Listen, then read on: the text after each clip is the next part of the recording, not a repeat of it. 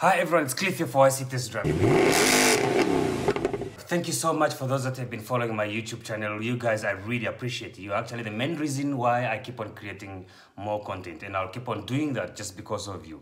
For those that are seeing this for the first time, let me just quickly explain to you what I do. So I'm a car enthusiast. I love talking about cars and I enjoy traveling as well. I love giving people advices regarding cars, really. So if there's any specific car that you'd want me to test drive, there's any specific car that you would want me to discuss about, just put a comment below. I'll look for that car, I'll test drive that car, and we will discuss about it. Today's video is quite different. As you can see, I'm indoors. I'm always a person who's an outdoor person. Love traveling, as I said, and I love being outside. But today's video is very different. That's because a couple of months ago, I met up with this man. Today, I am with Go Black to Africa. This is your man, not your boy. Not your boy. For those of you who do not know who Go Black to Africa is, I'll put a link below of his channel. You can follow it up. I had a couple of interviews. Go Black to Africa is an African American who travels around Africa. He's on a mission to travel all 54 countries, and he has traveled so far in about 12 or 13 different countries. For me, I would regard him as an uncle, because if my dad was still alive, he would just be 4 years younger than my dad. So I regard him as an uncle. Some people call him grandpa, some people call him brother, some people call him a financial advisor. All right. So I was very lucky to be one of those people that met up with him and had a couple of conversations with him. He's really a knowledgeable man, and it's very lucky for me to meet up with him. Some of you might follow me because you had seen me on his YouTube channel where we had a couple of interviews. I showed him around our city, and we had a couple of interviews on his channel where we discussed about politics. One of his interviews is this one. Hey, we got us a brother right here from Namibia. For those who don't know, I'm in Windhoek, capital. Brother, please introduce yourself. My name is Cliff, and we also had time to test our local food. Food from the Zambezi region where I come from, and this is what we ate. So this is typical of food from the Zambezi region where I come from in my culture. So we have a fish, which we call insui. We have the vegetables, green, which we call chisiu, and then we have pap, which we call inkoko, and then a few spices that we eat. We eat it with hand. That's how we do it the African way. Yeah. And we also ate our game meat, which is a Bushman society, which is very famous on one of our local restaurants, which is this one I also explained about it. I'm gonna switch now with you, brother, and you're gonna explain to us each one of these delicacies that you all enjoy here in Namibia. Okay? So we're gonna pass this on to our brother Cliff right here, and Cliff is gonna explain each one of these animals that we and then apart from that, the reason we are talking about, or the reason I am here today, it's because we will still talk about cars, even though I'm indoors, but we will still talk about cars. There's a specific car that I always see every time I drive past by a shop called Louis Botha. So if you do not know what Louis Botha is, or what kind of a shop Louis Botha is, it means you've missed out. Because Louis Botha is a locally owned shop, where we always buy some fresh chips, which other people call French fries. We buy some rations there, Platvosh, Boerewors, and all different kinds of fast food. It's owned by a local Namibian. So if you do not know what Louis Botha is, please check out Louis Botha and get yourself some nice meals there. All right, but anyway, enough about Louis Botha. So this specific car, it's a Chevrolet 1997-1998 5.7 V8 machine.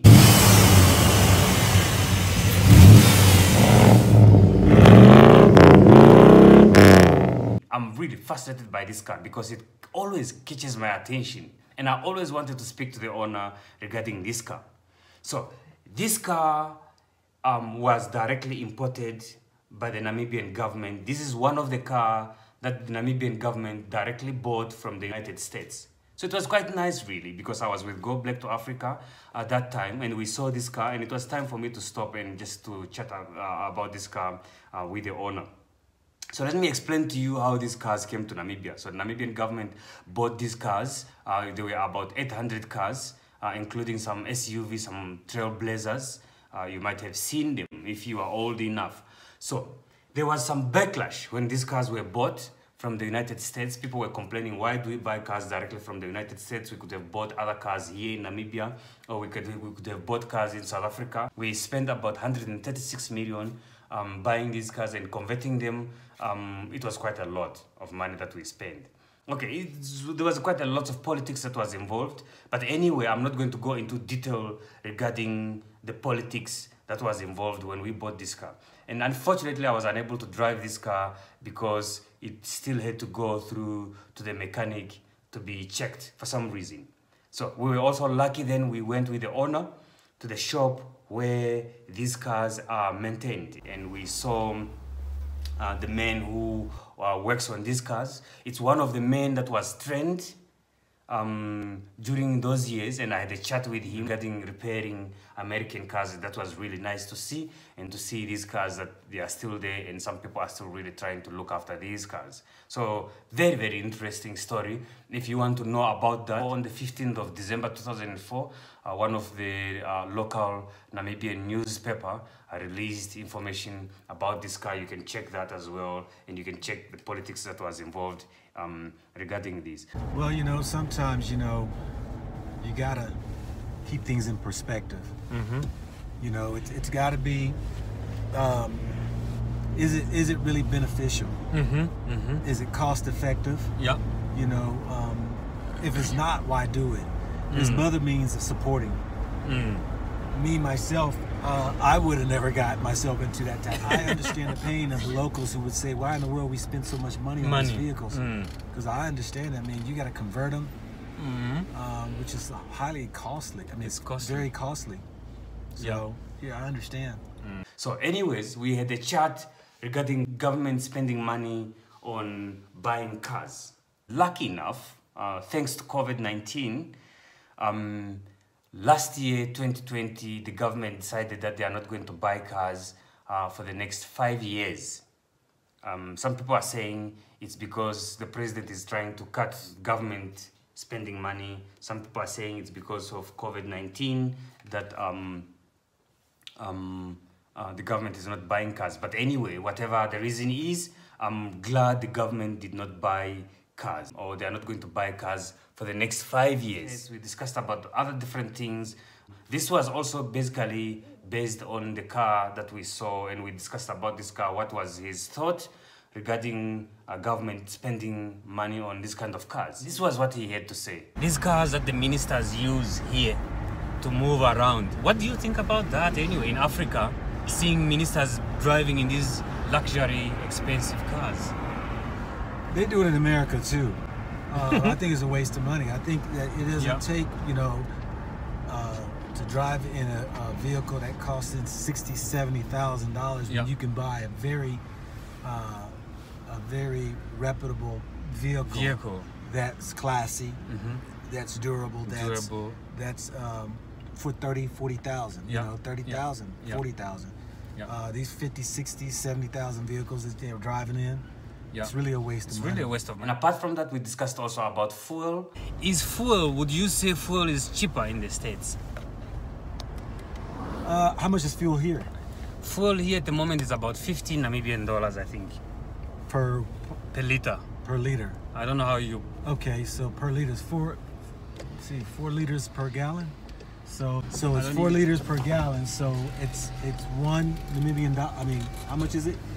Per liter here? Per liter here is about 15. 15. Yeah. So that's $1 US. So it's $4. That's about the same. It's about the same. In certain places, well, it's probably about. I haven't been back in America in 10 months. When I left, it was $2.86 per gallon. $2. Now the thing is, so I'm trying to. Y'all's might be more expensive gas here. Because ours is $2.86 per gallon. You-alls would be $4 per gallon. Per gallon. Yeah. Only to realize that actually fuel in the United States seems to be cheaper than here. That's why they have this big motor, this big 5.7 V8 engine. America don't care about gas. they scream it when it goes up price, the gas go up in price, but you're gonna find there are people still buy SUVs and trucks, no matter how bad the gas mileage is. You know, the saying is this, that if you have to worry about the fuel of the vehicle you want to buy, don't buy it. You can't afford the vehicle. You can't afford the vehicle, so you might as well, you know, just stay away from it then. If you got to worry about buying that gas, you can't afford the vehicle. Oh. Yeah. Yeah. Mm. Which was quite a problem here. People here were complaining about these cars that they were very, very thirsty on fuel.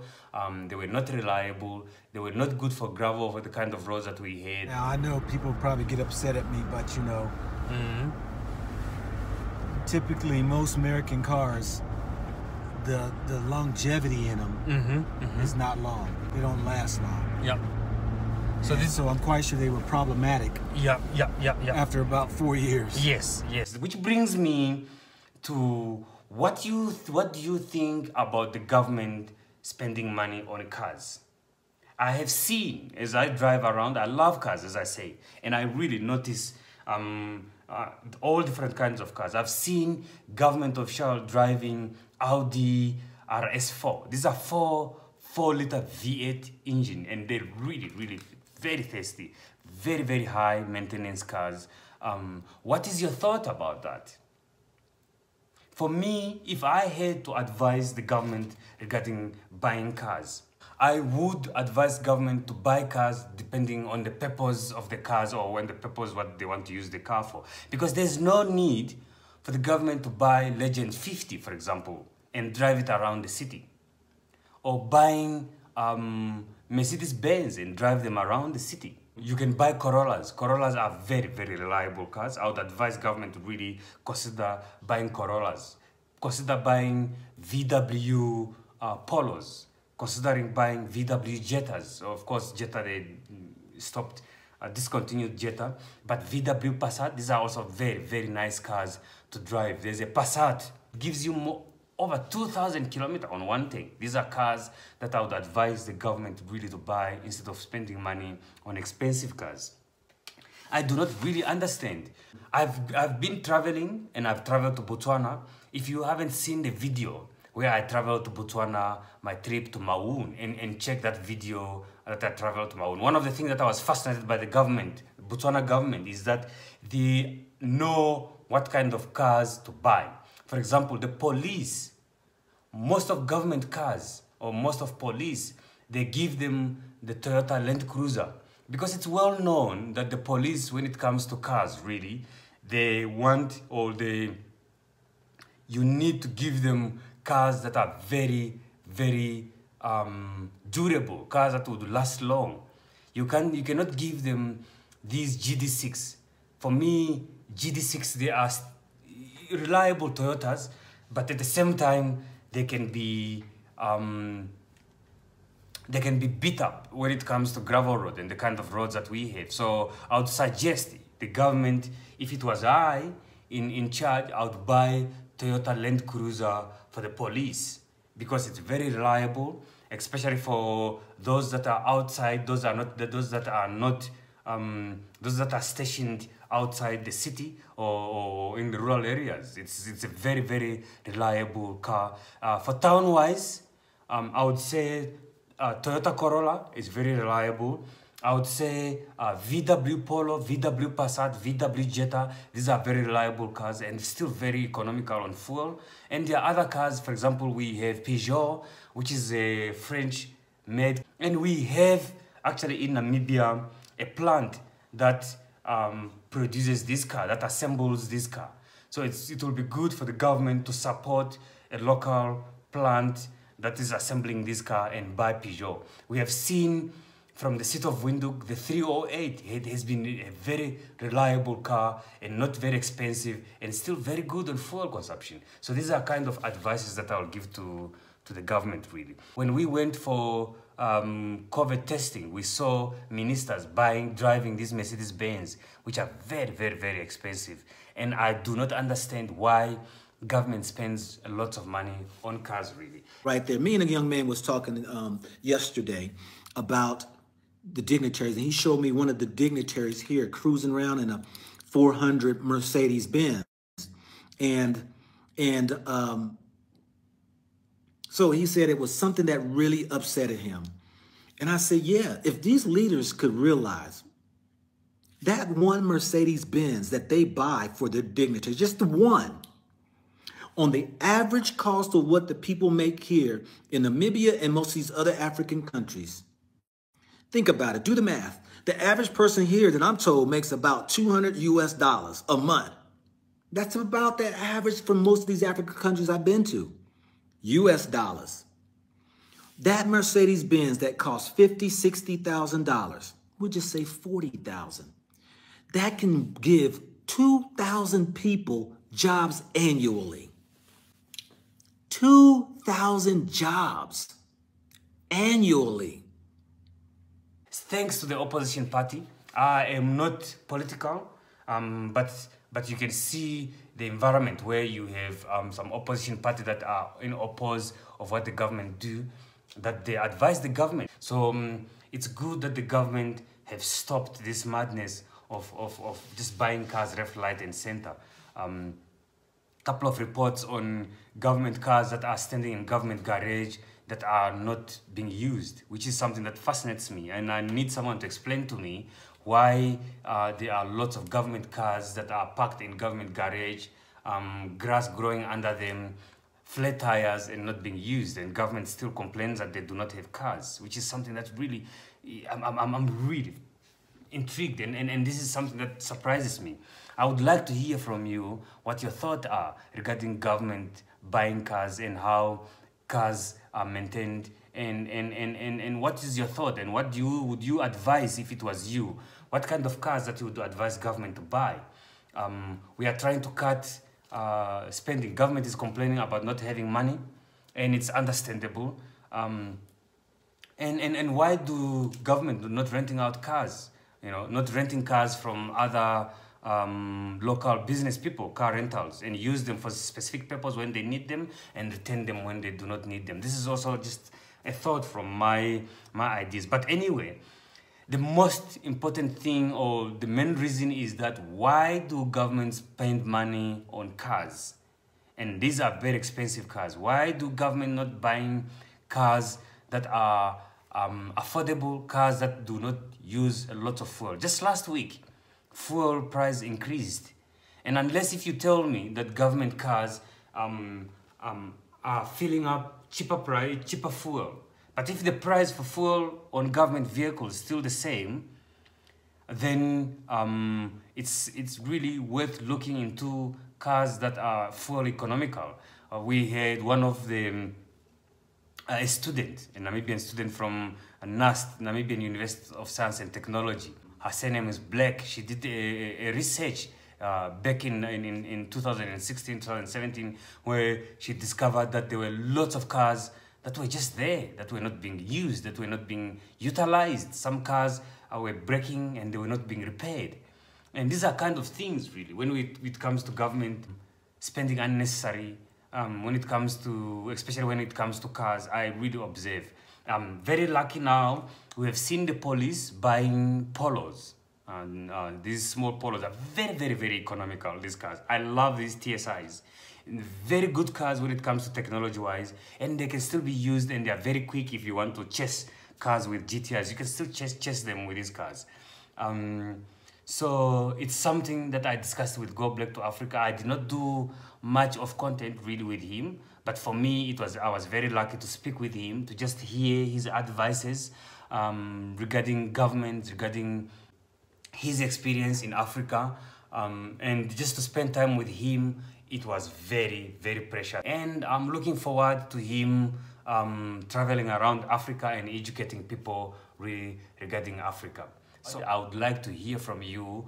What kind of cars would you advise the government to buy? They cut expenses when it comes to cars. And what are your thoughts on government not buying cars for the next 5 years?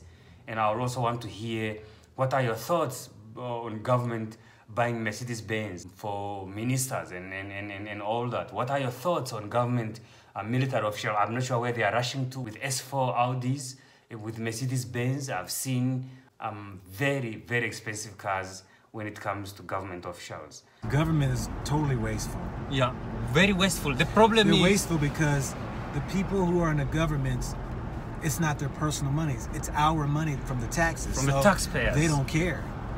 You don't care. They don't care. No. Government do not make money. They just spend money. They spend money. Unfortunately, that's the case that we have here. At our expense. At our expense. Yeah. If you are watching this video and if you have not subscribed, please subscribe to YC Test Drive YouTube channel. That will help me create more content. It will help the algorithm. It will help the channel to grow as well. Click the subscription button and make sure you turn on the notification bell, because for that, you will be notified every time I upload a new video. You will be the first to see a video that I upload. So this is a video that I had for you today, just the time that I spent with Go Black to Africa and what we discussed regarding government cars. And I will see you in my next video, and keep on following YC Test Drive. Thank you so much for following my YouTube channel.